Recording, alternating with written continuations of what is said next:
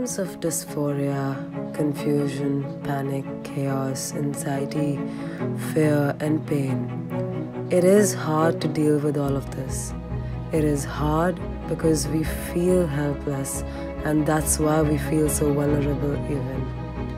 But maybe we need to just take a step back and just take this time we have to reflect upon ourselves, to realize why all of this is happening and to accept it.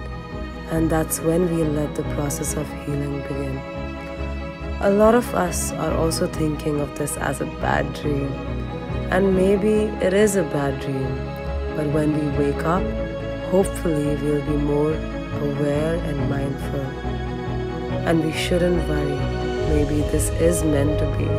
Maybe we need to feel this way.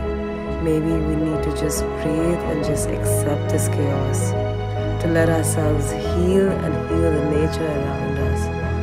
And I know we'll come out of this cleansed and healed when we do. And yes,